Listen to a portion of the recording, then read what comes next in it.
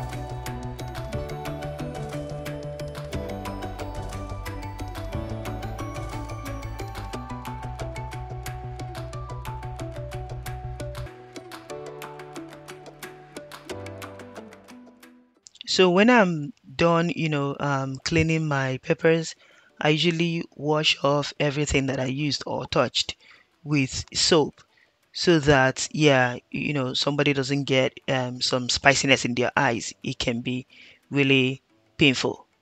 So I wash the things that I used, and I also clean up the sink as well, the sink area. So that just in case, including my hands, I wash my hands with soap as well, because if I mistakenly put my hand in my eye, then I'm going to hear it. Now the next thing you need to do is to oil your cups or the containers you're going to be putting the moi moi in. So these are the containers that I use. And after that, I chop up the peppers, like really coarsely. That's the beans there. If you follow the white arrow, you can see the beans that I washed right there.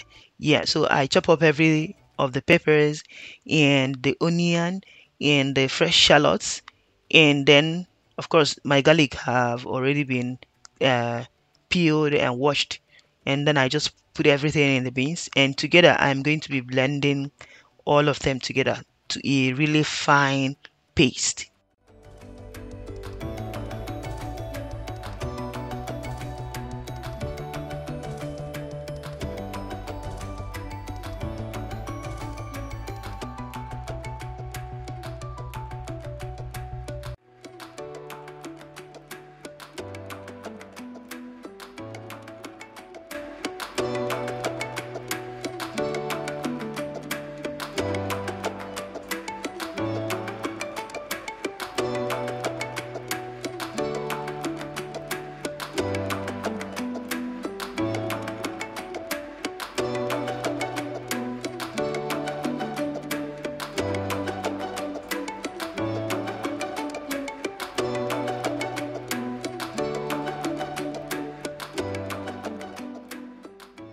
I'll set aside the whole beans and vegetable mix, that's the peppers, and steam the fish that we're going to be using.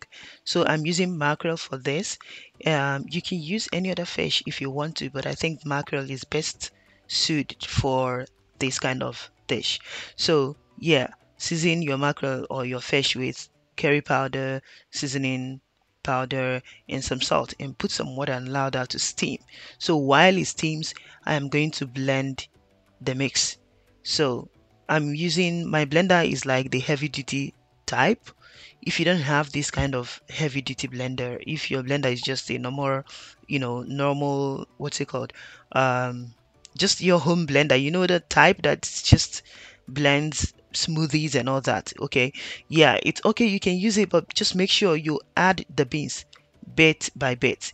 Please don't add too much so that you don't overwhelm the blender, otherwise it's going to stop on you in the middle of blending the beans. Okay, just a little bit at a time and allow it to cool off. You have to be patient while doing this. Okay, yeah, but if you have a heavy duty blender like mine, please go ahead and blend as much as you want.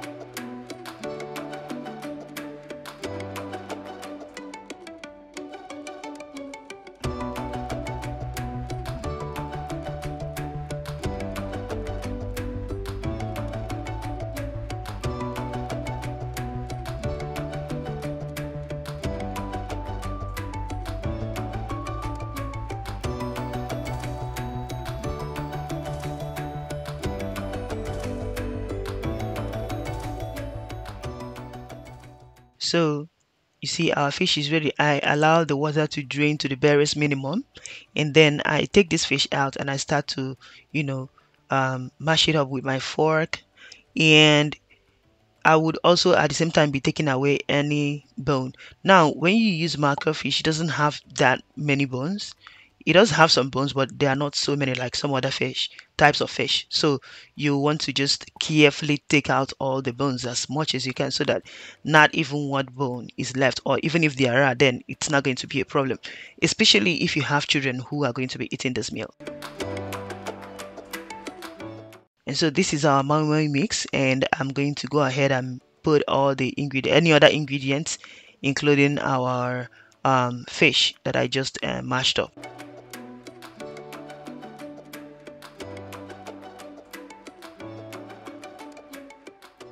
So I add the fish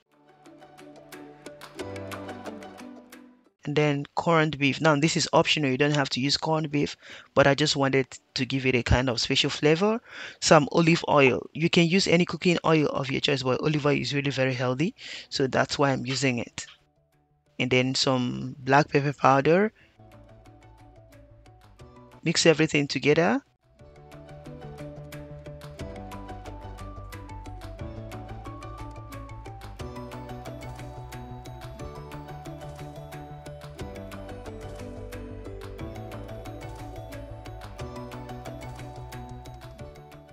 Add some ground crayfish or shrimp powder.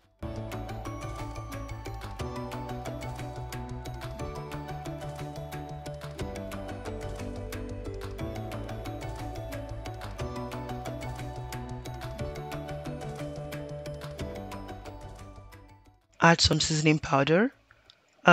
Be careful with the seasoning, because if you use the same ingredients that I'm using, you would find out that the corned beef has some salt in it already. So you want to be careful not to overdo it with the seasoning.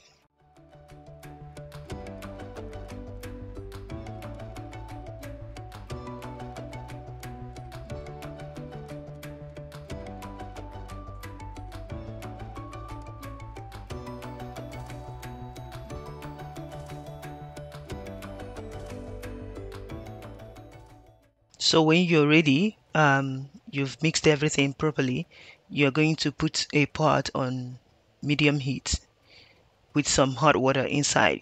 Okay, so and just wait for that to boil. When the water starts boiling, so as you can see, I'm using two pots because of my large family.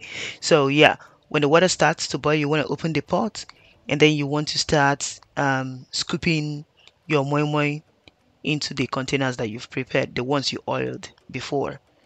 So what I do is that when I scoop these moi moi into the containers, they don't have covers, so I prepared appropriate size of foil papers to cover them like so. And then when I cover it up, I put it into the boiling water right there in the pot.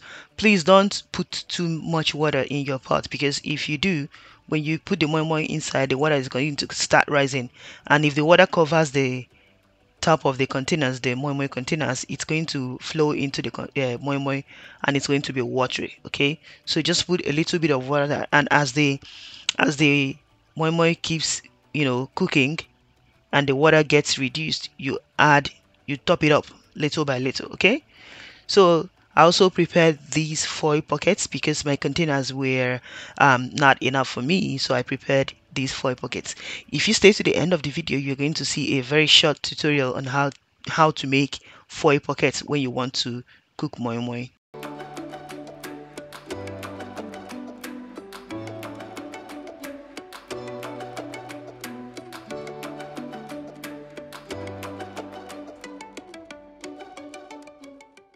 So I'm down to the last moi moi packet. Yeah, let's get everything. You don't want to waste anything. Okay,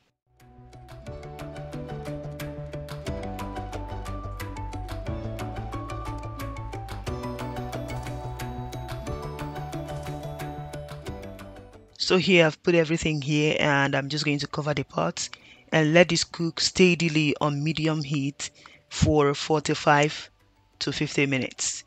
So you want to be topping up the water as it keeps boiling. So when the water goes down, you top it up, but don't overdo it so that the water doesn't flow into your moi moi. Okay, and after 45 to 50 minutes, your moi moi should be ready. Or you can open one up, dip a spoon inside and see. Okay, so right here our moi moi is ready. If you want to check, if you're not sure, all you need to do is to get the edge of a spoon, sorry, and just dip it inside one. If it's not kind of runny, then you know it should be about ready to be eaten. You can also simply scoop some out and eat. I bet you it should be done after 45 minutes if you cooked it on a steady medium heat.